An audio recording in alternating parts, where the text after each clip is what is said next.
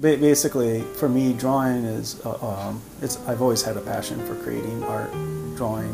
Very first drawing I remember the very first drawing I've ever done, my grandmother came back to me when I was in my late 20s, and she reached over and she grabbed her purse and she pulled out this little tiny drawing out of her wallet.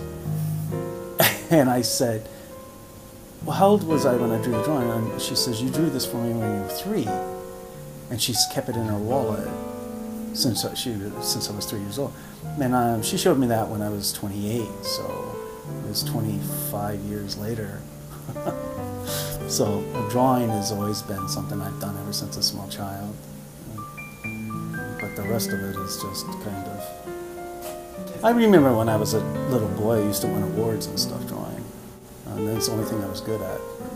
My name is Kenneth Burris. I'm a visual artist. My studio is located in Long Island City, Queens.